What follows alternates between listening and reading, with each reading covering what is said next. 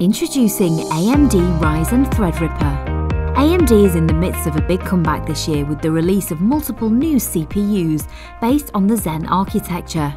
The range has just been expanded with two new high-end processors known as Ryzen Threadripper. These high-end desktop CPUs feature a ton of cores, cache and PCIe lanes, and so are targeted at workstation professionals and home artists who want the very best performance in content creation applications such as CAD, CAM, BIM, 3D graphics, video editing and encoding.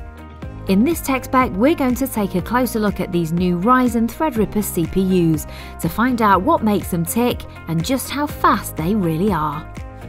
Unlike the Ryzen 3, 5, 7 CPUs, which all share the same common architecture, simply with more cores added, Threadripper shares its design with AMD's EPYC server CPUs. This means that Threadripper CPUs don't fit into the AM4 sockets and require a socket TR4 motherboard based on the AMD X399 chipset. This puts Threadripper in a similar position to Intel's Core X CPUs, which also require a different motherboard and chipset to Intel's mainstream CPUs. At launch, there are two Threadripper CPUs, the 1950X and the 1920X. The flagship 1950X features 16 physical cores running at between 3.4 and 4 GHz, whilst the cheaper 1920X has 12 physical cores running at between 3.5 and 4 GHz.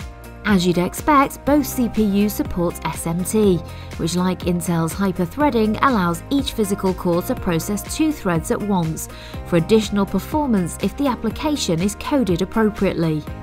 Unlike Ryzen 3, 5 and 7 CPUs, which have a dual-channel memory controller, Threadripper has a much more capable quad-channel controller, providing considerably more memory bandwidth. On paper, Threadripper supports 2666 MHz DDR4, although in our in-house testing, we could only get the RAM running this fast with just 16 GB. Any more memory than that and the system was only stable at 2133 MHz. The other big difference between Ryzen 3, 5, 7 and Threadripper is the PCIe controller, with the former supporting 24 PCIe 3 lanes, while Threadripper has a far more generous 64 PCIe 3 lanes. This means that depending on the motherboard, a Threadripper system could support far more graphics cards and NVMe SSDs than a Ryzen system, which is a big selling point for workstation users. In comparison, Intel's equivalent CPUs, the Core X series, have between 6 and 10 physical cores, plus hyper-threading, a quad-channel memory controller that happily runs at 3000 MHz, plus up to 44 PCIe 3 lanes. The table on screen shows the key specifications of each of AMD's Threadripper and Intel Core X CPUs. For the purposes of this, we tested the Threadripper 1950X head-to-head with the Intel Core i9-7900X, as these two CPUs are closest in price. As both CPUs retail for close to £1,000 including VAT, neither CPU is really aimed at gamers, so we focused our testing on workstation applications. The Threadripper test system comprised of an Asus ROG Zenith Extreme motherboard, plus 32GB of Corsair Vengeance DDR4 3000 MHz, which we had to clock down to 2133 MHz to run stably, whilst the Core i9 test system featured an Asus ROG Strix X299E gaming motherboard, plus 32GB of Corsair Vengeance DDR4 3000 MHz. Both CPUs were kept cooler by a Corsair H100 high hydro cooler, as this is one of the first coolers to market that supports the new TR4 socket used by Threadripper. Threadripper got off to a great start in our first test, Cinebench R15, which is based on the popular 3D content creation application Cinema 4D. As you can see in the graph, Threadripper was an astonishing 38% faster than Core i9, so Threadripper looks to be an excellent choice for 3D rendering. This pattern continued in our second test, which uses Handbrake to encode an H264 video, with the Threadripper proving 18% faster than Core i9. However, after that, Intel's Core i9 started to strike back, posting a 7% faster score whilst editing high-resolution photos in GIMP. We also ran both CPUs through the comprehensive spec ViewPerf 12 benchmark, which measures performance across 9 popular real-world workstation applications, such as 3ds Max, CATIA, Maya and Solidworks. Interestingly, the Core i9 proved noticeably faster than Threadripper in all 9 of these tests, with as much as a 15% performance lead. Finally, whilst the majority of games do not run any faster on a CPU with more than 4 cores, we also did some gaming tests on the 2 CPUs, as some users may want to play games in the evening after work.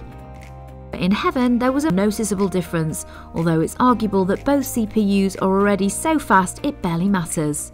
Unfortunately, we didn't get very far overclocking the Threadripper 1920X CPU, as the CPU would throttle above 4 GHz, which is the turbo frequency supported by AMD. This sort of thing isn't uncommon with early hardware and is likely to improve with future BIOS releases. However, it's still frustrating not to have been able to give Threadripper a full overclocking test.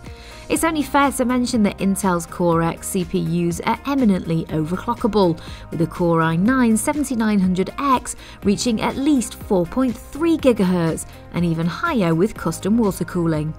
There's no doubt in our mind that Ryzen Threadripper is a massive step forward for AMD and marks the company's first true high-end CPU in years, delivering workstation-class performance thanks to having lots of efficient cores, plenty of memory and bandwidth, and PCIe lanes.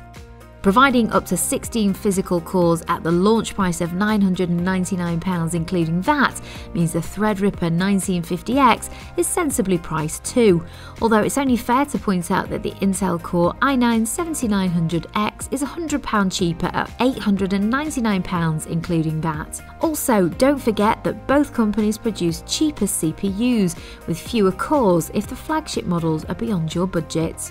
Performance-wise, the Threadripper 1920X is very competitive, with the Core i9-7900X delivering superior speed in some applications but worse performance in others. This makes it hard to pick a clear-cut winner, and as such our recommendation would be to look very closely at the performance results we've posted and choose the platform that's best for the applications that you run.